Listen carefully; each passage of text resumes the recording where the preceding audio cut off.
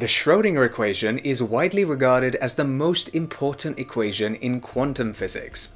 For any system that we're studying, it can describe the probability of finding our system in different states when we make a measurement on it. And it also looks at how these probabilities change over time. Although it's an extremely versatile and useful equation, it's limited in that it doesn't take into account theories such as Einstein's special relativity. So in this video, we'll be looking at two upgraded equations that do incorporate other important physics theories, but as a result, are more complicated than the Schrodinger equation. Hi there, my name's Parth, and I make fun physics videos on this channel. So if you enjoyed this one, then please hit the like button and subscribe. Let's get into it. First of all, let's talk a bit about the Schrodinger equation and what it tells us. Let's say we're studying a simple system, such as a single electron maybe in between two nuclei that are very far apart from each other. The Schrodinger equation allows us to plug in information about our system, such as the fact that we're studying an electron between two nuclei that we're assuming to be stationary in this case. And it then allows us to find out things about the electron, which is primarily what we're studying. For example, we could calculate how likely we are to find the electron at different positions in between the two nuclei. That's what this quantity psi, the wave function, is directly related to. It's known as a wave function because it can move through space and change over time like a wave. But this time it's kind of a wave of probability almost. If you'd like to know more about the Schrodinger equation, then check out this video up here. It'll also be linked in the description below. The important thing for us to know here is that it's a wave equation, and it's not relativistic. Basically, it doesn't take into account the theory of relativity. So for example, when objects move very quickly relative to each other, then some interesting effects start to show up, such as time passing at different rates from one object's perspective to the other, and also distances being measured differently from each object. The Schrodinger equation doesn't account for these effects. It also treats time very differently to how it treats space.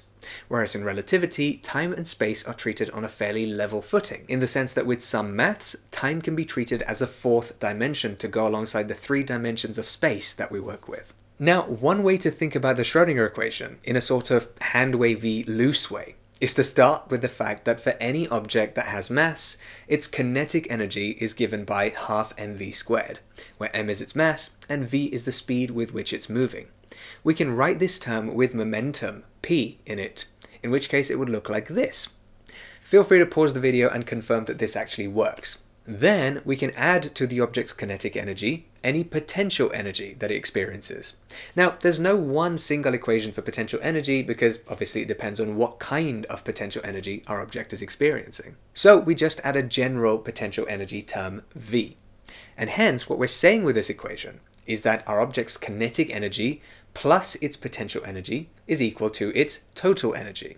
And the weird thing about quantum mechanics is that each of these terms contains a measurement operator, which basically just means that the operator has to act on a wave function, which is of course how we encode stuff about the system itself.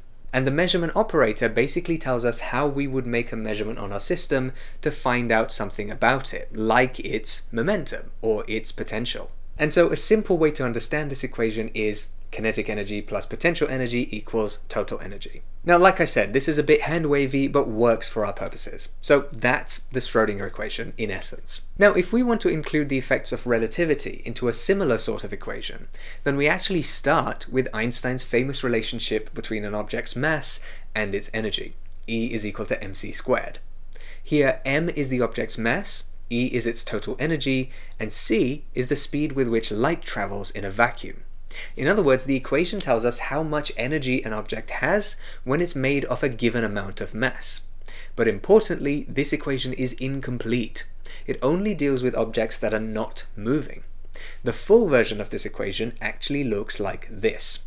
It incorporates the object's momentum, which it will have if it's moving, if it's an object with mass, of course, right? Well, interestingly, even photons, particles of light, which have no mass, can still carry momentum.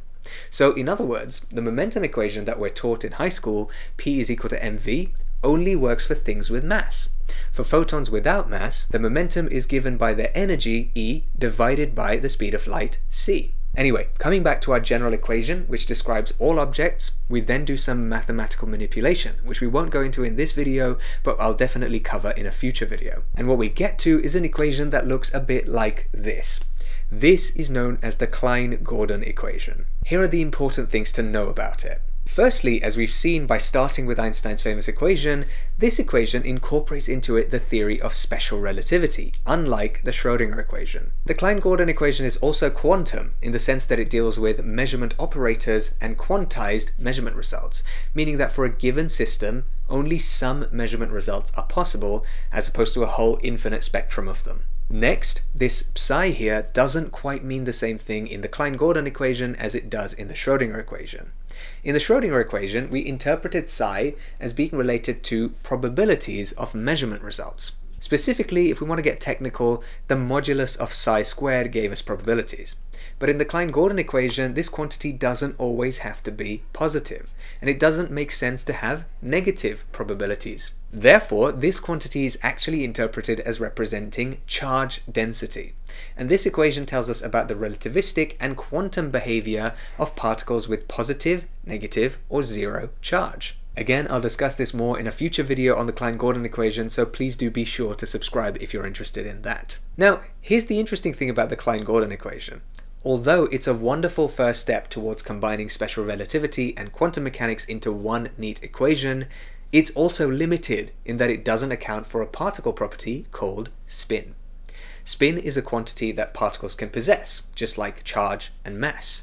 And it's a measure of how much angular momentum a particle naturally has, even when it's not rotating or moving along a curved path.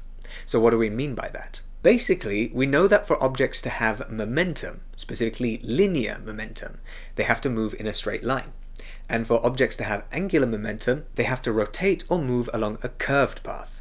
Well, some particles behave like they have some amount of angular momentum built in. Even if they're not rotating or moving along a curved path, their angular momentum is not necessarily zero. This inherent angular momentum is what we call spin. For more information about spin, check out this video, which is again also linked in the description. So, the Klein-Gordon equation doesn't account for spin. Or more accurately, it only really works for particles that have zero spin. In order to account for spin, we need to look at another equation that is also ideally quantum mechanical and special relativistic in nature. The equation we'll go for is the rather famous but hugely difficult to understand Dirac equation. To understand the Dirac equation, I'm going to use a loose analogy. In a very rough way, the Dirac equation is basically the square root of the Klein-Gordon equation. Or in other words, if you do the equivalent of squaring the Dirac equation, you get the Klein-Gordon equation. So how does the Dirac equation account for spin when it's square the Klein-Gordon equation doesn't? And again, remember, I'm using very loose terminology here. It's just to give us a feel of the two equations. Well, the reason that the Klein-Gordon equation doesn't account for spin when the Dirac equation does is because the equivalent of squaring actually loses information. This is in the same way that the square of -2 and the square of +2 are the same value. The squared version has lost information about what we squared to get to it, because both give us the same result, right? So we don't know if we squared -2 to get 4, or we squared +2 to get 4. We've lost information. However, if we look at the original values themselves, we still have that information. Did we square -2 or did we square +2? In a similar way, the Dirac equation contains information about spin that is lost when getting to the Klein-Gordon equation. Now, I'm going to keep saying this in this video, but that's a very surface level, hand-wavy explanation, but it does give us a good feel and a good analogy for how the Dirac and Klein-Gordon equations relate to each other. And I'll definitely be making a full video on the Dirac equation where I'd like to discuss all of this in more detail as well.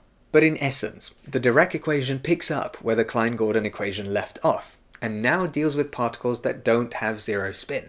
In fact, it deals very nicely with particles that have what is known as spin 1/2. Particles like protons, neutrons, and electrons. Very handy, because these are the particles that make up most of what we can observe around us. Whereas the Klein-Gordon equation, with its spin 0 bias, deals with more exotic and rare particles that don't even exist for very long before decaying into other types of particles. The Dirac equation introduces some extra degrees of freedom into its psi quantity.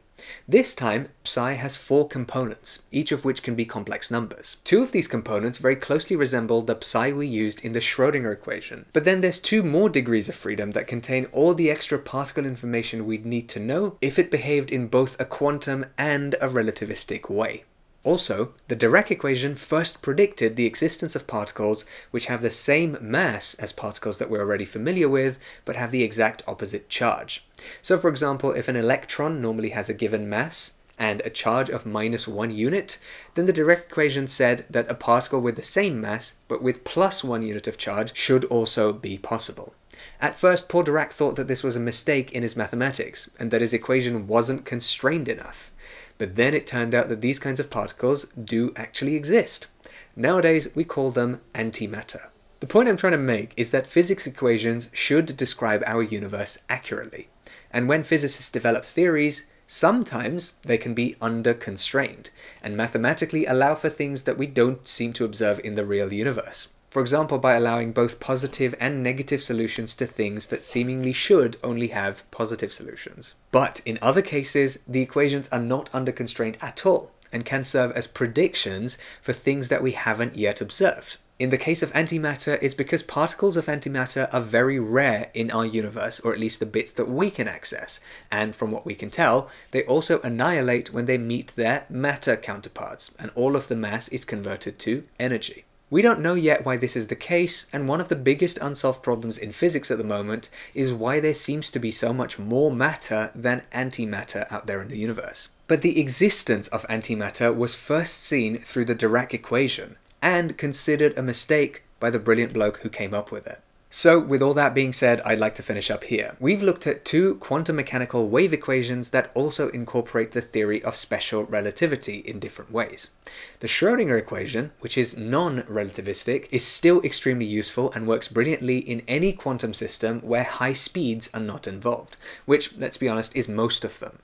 Now, as I've mentioned, I'll be making videos on each of the 2 new equations that we've seen here, discussing them in more detail, breaking down their mathematics, and explaining what each term represents in detail as well. So please do subscribe if that sounds like something you'd be interested in. And if you enjoyed this video, then please hit the thumbs up button, hit that bell button as well for more fun physics content. Please check out my merch, linked in the description. It features a quantum dice design based on a famous quote from Albert Einstein. And finally, a huge thanks to all of my Giga patrons and all the others over on my Patreon page. That's also linked in the description if you'd like to support me on there. Thank you so much for watching, and I'll see you very soon.